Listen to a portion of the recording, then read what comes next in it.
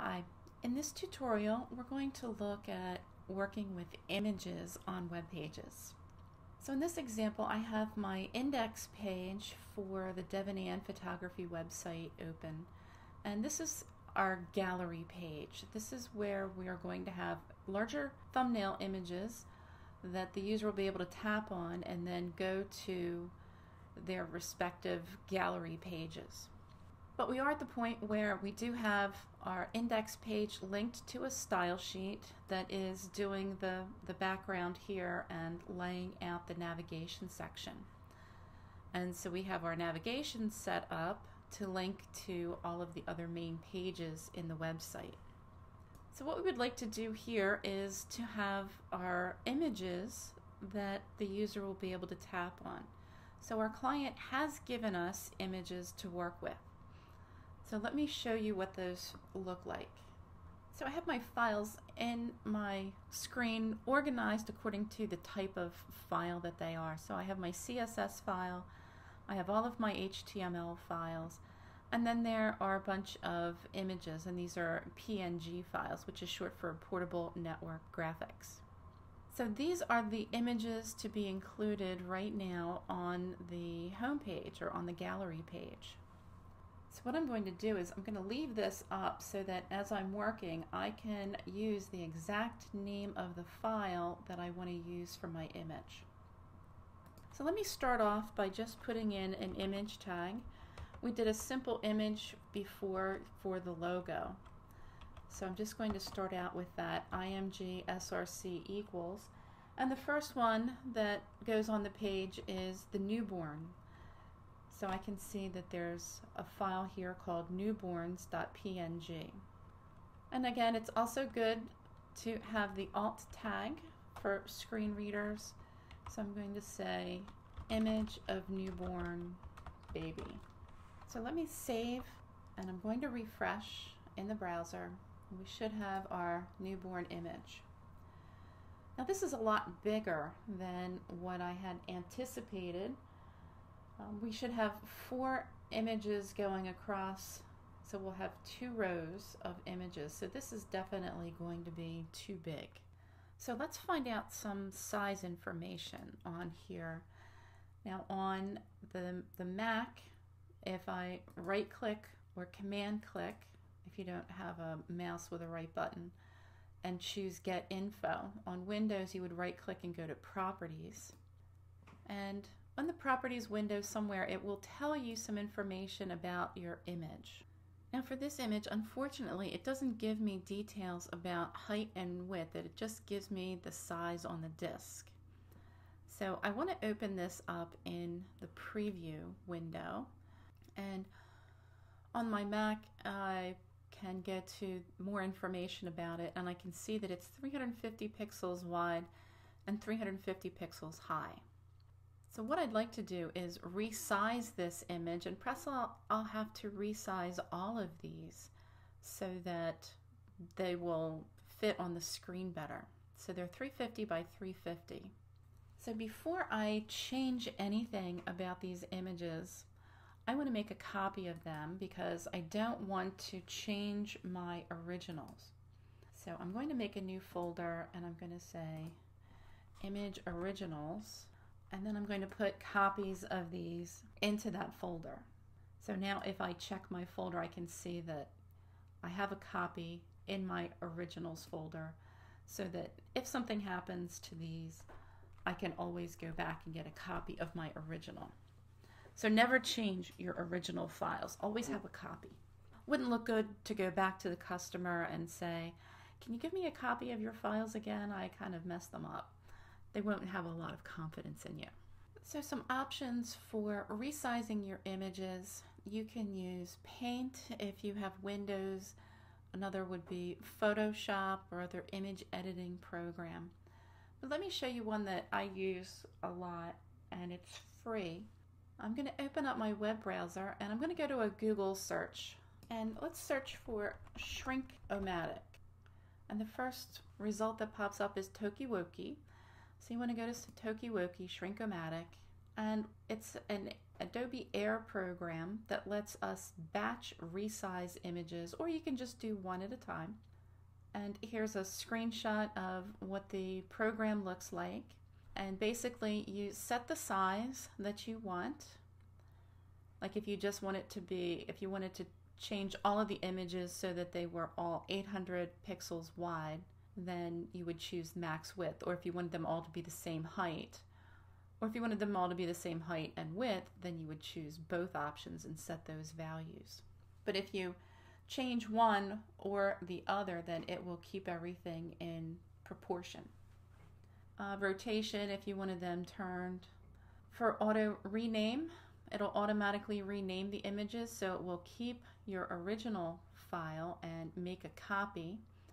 If you use same as original, then be careful because it will overwrite the original image. But we made a copy of it, so we do have a backup in case we overwrote them. And you can also customize the name. I have this downloaded on my computer, and I'm going to open it up and demonstrate how to use this in order to resize those images. And our original image size was 350 pixels wide by 350. So what I'm going to do is I'm going to change this so that it is, we'll say 200, and I'm going to set it for 200 since it's a square image. If it wasn't a square image and I would want it to automatically resize it, then I would just leave one of them checked. I'm going to keep same as original just because I do have a backup copy of everything, but if I didn't, I could have it auto rename. And output format, same as original. If I wanted to change it to a JPEG or to a GIF, or if it was a PNG and I wanted to change it to a JPEG, I could change the format here. Now it says drop pics here, so what I'm going to do is open up my Finder window where my files are, and I'm just going to click and drag my selected images here, and I can see the progress going down here, and so now it has adjusted the size of all of the images. So now if I come back here and let me refresh my page, you can see that now my image is smaller. So Shrink-O-Matic is great for especially batch changing a group of things. Now another note before you go in and resize things, again, if you have original image, you can always go back to a larger image. But if you've resized an image and made it smaller, it's never a good idea to take it the other way and try to stretch it out and make it bigger, because it gets all pixelated because it's lost a lot of the pixel information when you've resized it down. So always keep the original version of the largest size image that you have. You can always go from large to small, but you can't always go from small to large. Okay, so that's it for Shrink-O-Matic for now.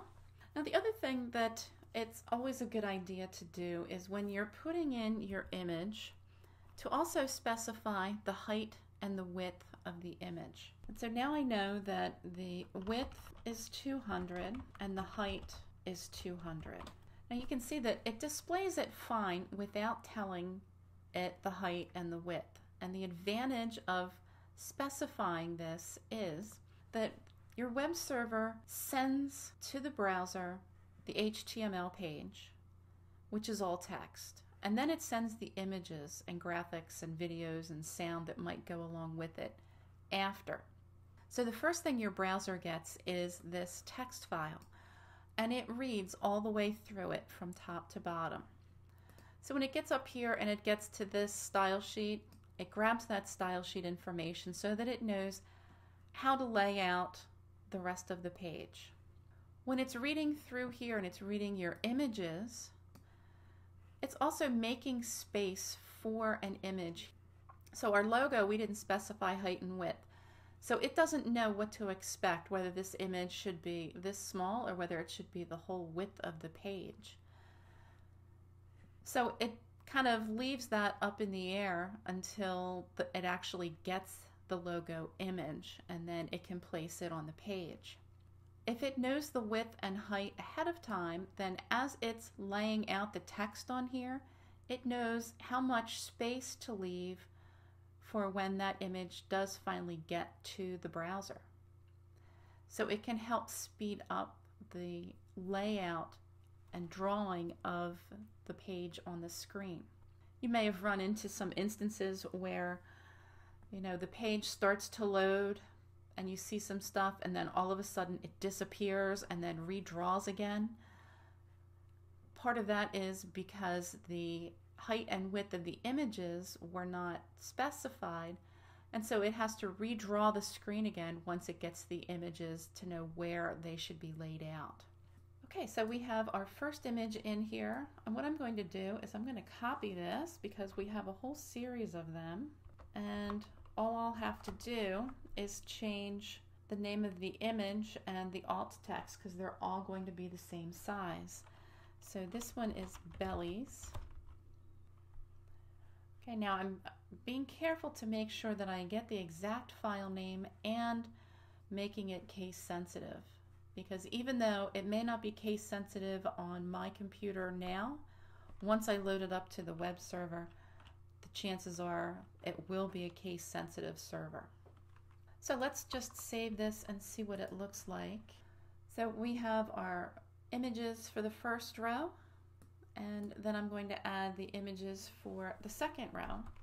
So again, I'm just going to paste this in 4 times and then change the file names and the alt tags for the second row, and then I'll come back. Okay, so I have added the ping images that go along with each of the options. So if I come back over here and I refresh my page, we have all of our images. Now let me just show you again what happens if you have a broken image, right? Something is in here wrong, like for headshots, the file has a dash in it, and if I forgot to put the dash in there and I come back over here and I refresh, then we have a broken image. Another advantage though of the alt tag is we can see here image of beautiful model is still displayed even though the image isn't showing. So if there is a broken image for some reason, the user will still be able to get an idea of what should have been there. And if somebody has images turned off, that is an option in your browser settings to turn images off, which would speed up the download of pages. Then they would be able to see these alt tags displayed where the images should have been. So you want to be careful to be exact with the file names and make sure that you are case sensitive and word sensitive as well. Now, if your page happens to look like this and you have your browser screen going out really wide, you're going to have images going straight across this way. So as a temporary fix, in order to get these to appear on 2 separate lines, what we're going to do is in your index page, we're going to put a line break in between the 2 lines. So weddings should start down on the next line. So right before the weddings image, I'm just going to put in a break tag, which is a BR for a line break. And that will cause the other 4 images to move down to the next line. Now in a future video, we will look at how to revise and set up this so that it will say a standard width. But for now, work with it as a smaller screen, and you can put in the physical break so that these will appear on the next line below it.